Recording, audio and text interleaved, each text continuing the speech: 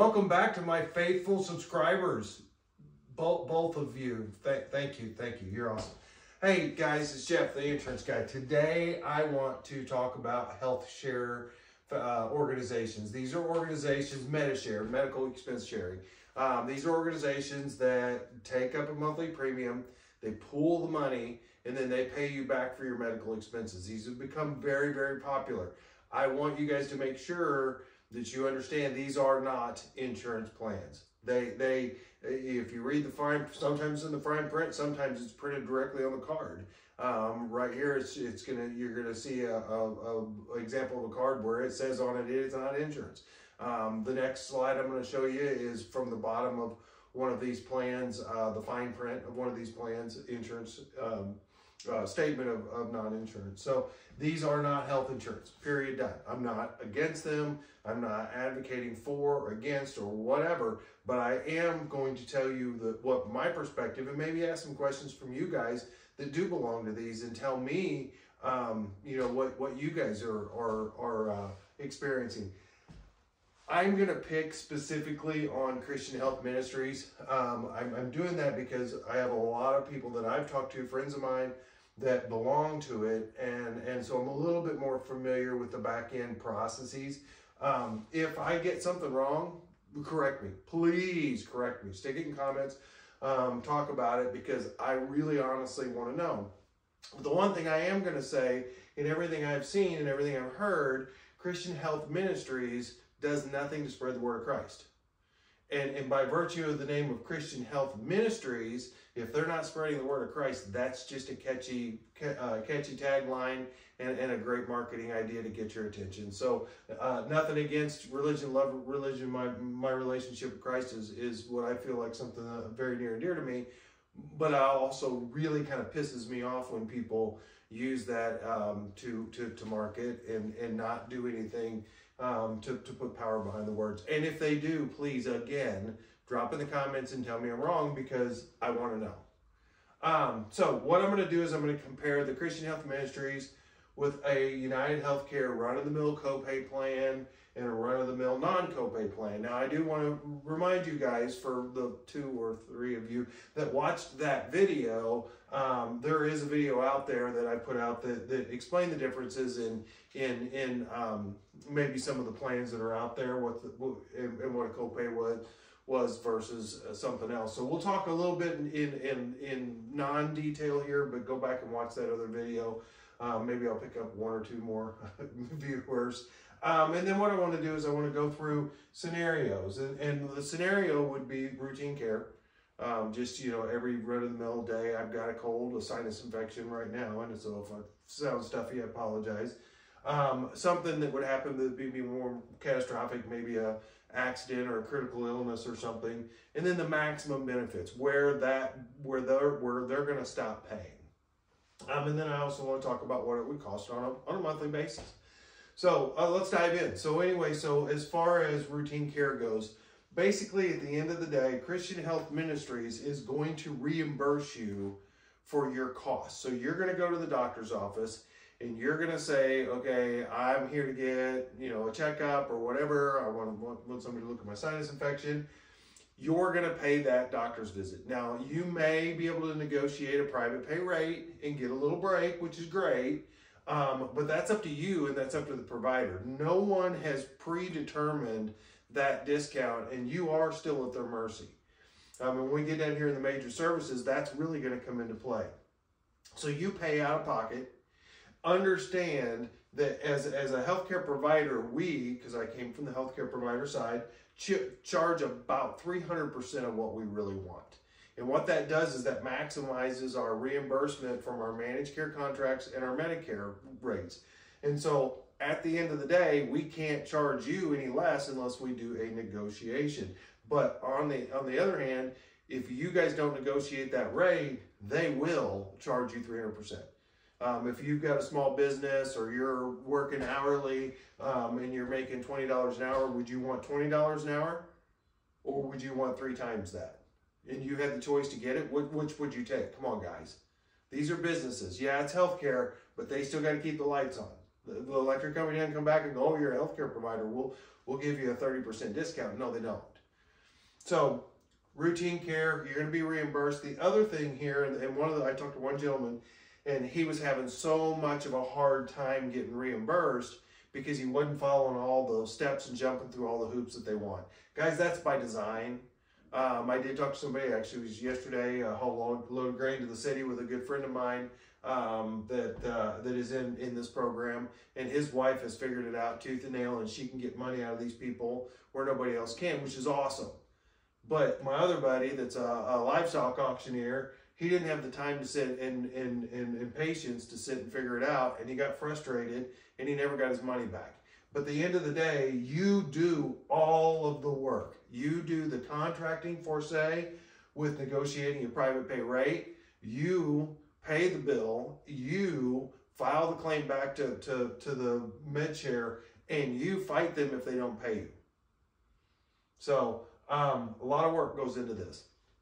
Routine care with a United Healthcare copay plan. I'm just picking a run-of-the-mill one. There could be some differences out there.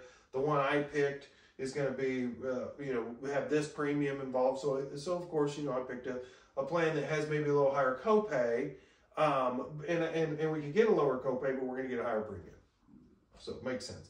But in this scenario, you can go to the doctor for $45. You could go see a specialist for $75. You can see an urgent care person or go to urgent care and see that person for $75. But the cool thing here is it's the United Healthcare rate. So if you paid $300 over here at this doctor's visit, United Healthcare may have negotiated that down to $80. And then in your portion of that's only going to be $45. And you pay that, and it's non-reimbursable. That's going to come out of your pocket. But you pay it in United Healthcare, the provider bills United, and they talk back and forth, and there is never any responsibility for you to do anything more than pay that copay. So if going to the doctor is important for you, this is a pretty big deal, seeing your doctor in person. From an 80-20 standpoint, this is no copay. This means your office visit's going to come out of pocket and come off of your deductible. Still going to be the United Healthcare rate. So instead of paying the $300, if they negotiate it down to $100, then you're going to pay $100 until your deductible's gone. So yes, it's going to come out of pocket. Yes, it's going to be something that you're going to pay out of your pocket. But honestly, if you only went to the doctor once or twice a year, it's a whole lot better than maybe paying for a copay plan that's got a little bit more guts to it. I will also say in any of these plans, and even this, we can sell you guys telehealth, unlimited telehealth for $20 a month. I have it. I'd show it to you, but I'm using my phone to record this. But it's an app. I get on that app. I can text my doctor's nurse back and forth with this sinus infection. I'm going to tell her I've got a sinus infection, see if she can't get me something since it's hung on for a little while. If the doctor wants to see me, then he'll ask for a time, and I'll set an appointment through the app. The app pops up when it's time, and I talk to him through my phone, and he will call in a prescription to my pharmacy of choice, which is Walmart, and at the end of the day, that cost me $20, and I don't have to leave that chair right there. So pretty slick stuff can be added to any of this to make that more routine care a little readily available. So routine-wise, just to kind of recap, you're paying full price out of pocket and working with Christian Health Ministries to get paid back. In a copay plan, you're going to pay at the doctor's office. You're going to write a check. Run your card, whatever, for $45, and then nothing else is going to happen. The rest of it's between the provider, the medical provider, and United Healthcare. And on the other plan, you're going to pay out of pocket. So in the scenario we were talking, it's probably going to be about $100, but at the end of the day, that comes off of your deductible. If you don't know the difference between copay and deductible, I think I might have like a dozen viewers on that video, so you guys might have seen it. But if you haven't, go back and look at it too, because that's some great information on what the difference between the deductible and co-insurance is. So that's all good and fine, but let's talk about major services. Major services. Car accident. Car accident might be a little bad example because you've got some auto insurance in there that would be liable first. But let's say you fell off a ladder taking off your Christmas lights, because ours are still on. I don't know about yours. And this weekend's supposed to be nice. Guarantee you we'll take them off. Somebody falls off a ladder, knock on wood, God forbid. Don't tell my wife if she does fall off the ladder that I jinxed her. So just between me and you. So something happens, major services. We're under Christian Health Ministries. Take that person to the emergency room. Do you think, now see the difference in the routine care is I could go to Dr. Smith and say, hey, Dr. Smith, I've got Christian Health Ministries. Can you give me a private pay discount? No, sorry, I don't do that. Okay, fine. Well, I'm going to go to Dr. Jones. Dr. Jones, I went to Dr. Smith. He didn't give me and you can shop and you can find that prior to the service. If you're laying in an ambulance with a broken leg, you're not going to stop at the door and go, hey guys, I'm private pay. Let's stop and let's talk about this because I don't want to have to pay full price. Can you give me a private pay discount? That's not going to happen. So you're going to be on the hook for a $1,000 ER visit. You're going to be on the hook for $3,000. So the other side of that is, and when we get to talking about max benefits, that's where that's really going to come into play. Because you might be thinking, you know, I got $3,000 just laying around, and I'll write them a check, and I'll get my check back from Christian Health Ministries. Here's the other thing. The higher the bill that you're submitting, the harder it's going to be to get reimbursed because they're going to make it harder, guys. There's nothing about this that's going to be easy about getting money unless you figured it out. And some of you may, if you've got tips and tricks, stick them in comments. Let these people know. Share the wealth, please. In a copay scenario, it's going to be, this copay scenario, it's going to be 30% after the deductible. So if it's, if you've not met your deductible and maybe you've got a $2,500 deductible, it was a $3,000 visit, you know, healthcare has negotiated that down to $1,000. If you haven't made your deductible, then yes, you're going to pay $1,000, but that's going to come off of your deductible. And that's just your ER visit. Let's not even get into if a rod needs to be put in or screws or anything, because really, honestly, do you ever hear anybody breaking an arm or leg that doesn't get a rod or a surgery anymore? Think about that. It's all about the money. But anyway, at the end of the day, let's say it was a sprain and they wrapped it and told you to stay off of it, and that was the end of that episode. At the end of the day, you're going to pay $1,000 in this scenario. If you have met your deductible, you're going to pay 30%, or you're going to pay $300. So not a bad gig, because again, yes, some of that's going to come out of your pocket, but the rest of the work's all going to be done between the healthcare provider and United Healthcare. This scenario, on the other hand, is a 20% deductible. So if you hadn't met the deductible, yes, you're going to pay the $1,000. If you have met your deductible, it's going to cost you $200. And again, that's done. You pay the $200, and the rest is between the healthcare provider and United Healthcare. So what's all that matter? And honestly, I'm going to say something about major services. You know, we're using falling off the ladder, taking off Christmas lights. And I'm kind of a superstitious person, as cowboys are. I don't really talk a lot about critical illness, but what I do want to say is, what do you think a diagnosis for cancer is today? I did a little bit of research yesterday. Gross charges, the average cancer diagnosis can be anywhere between $25,000 and $30,000. And that's from the small melanoma that's been taken off your back, and you don't require anything, to maybe, you know, pancreatic cancer that's going to require years of therapy and chemotherapy and whatnot. So at the end of the day, you know, that guy that's got that more catastrophic, we're talking hundreds of thousands of dollars. So unfortunately, when we talk about the major, there is things out there, catastrophic events that can lead us to some really big dollar charges. For the most part, we're going to talk about accidents, because guys, that's what happens 90% of the time. So end of the day, maximum benefit. So what's all this means? Well, if you're charged 100% and let's just for the sake of math, say it's 50%. So United Healthcare got a 50% discount. If that's the case with Christian Health Ministries, unless you figured out how to really work the system yourself and get bells and whistles put in here for private pay type discounts, you've taken and you've cut your maximum benefit in half. And the maximum benefit, the one gentleman I talked to, the maximum benefit on his Christian Health Ministries policy was $250,000.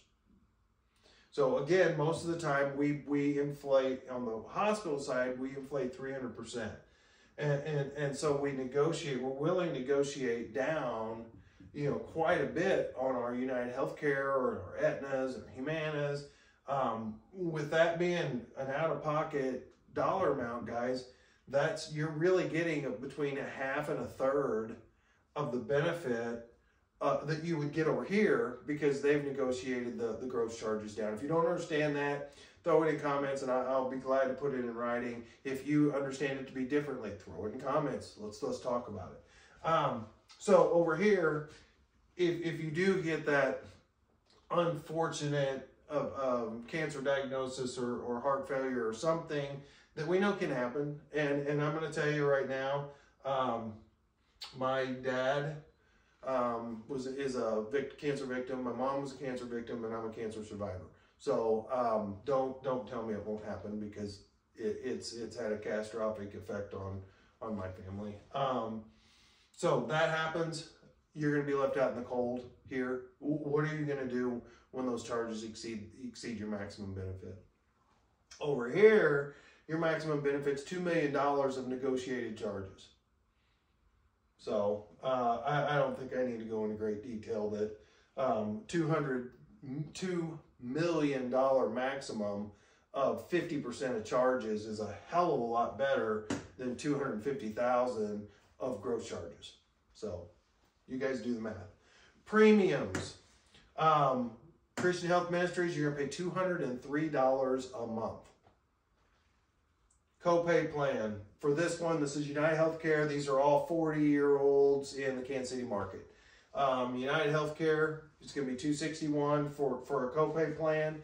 Again, I chose one with a 30% deductible, and I think the out-of-pocket max here, and if you don't understand what the out-of-pocket max is, go look at that video, because it's out there as well.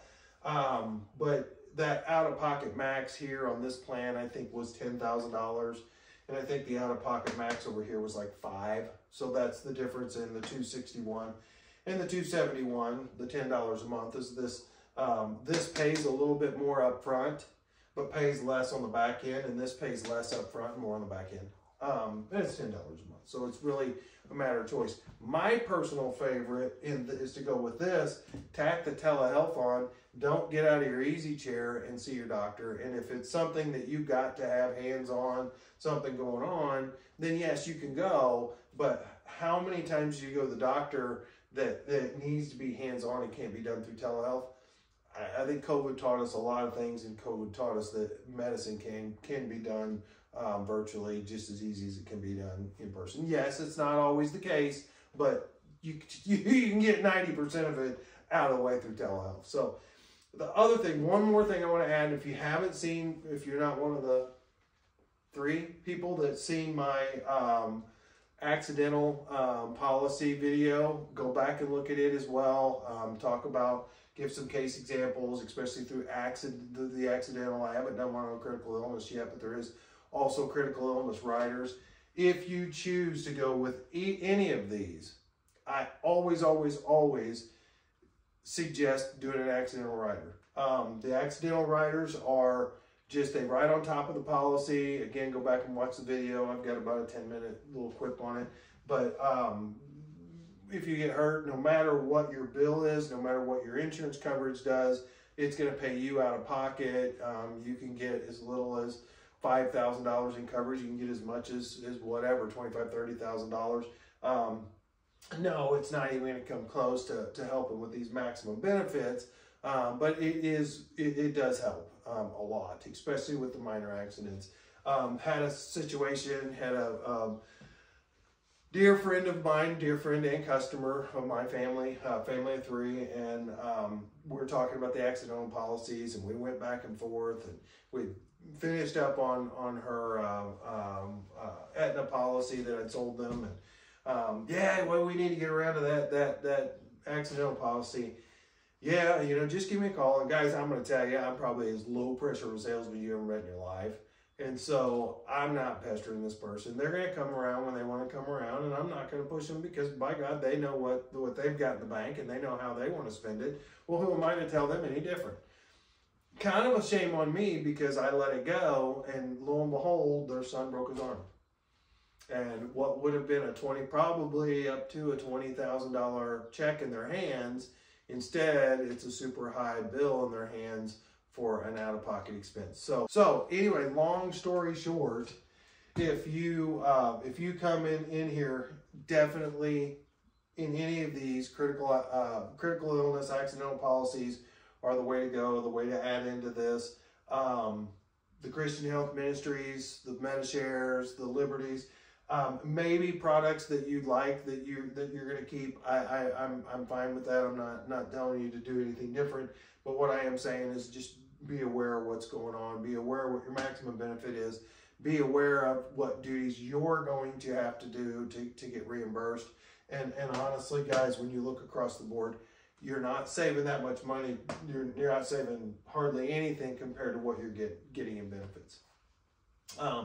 Again, guys, drop comments, subscribe, kind of poking fun at myself because, you know, it's slow going, but you guys know how this stuff goes. It's not easy to get a following, but all I'm trying to do with you guys is to make you aware. I've been doing this for 23 years from a provider side billing. I was the guy who was working on getting all this stuff paid.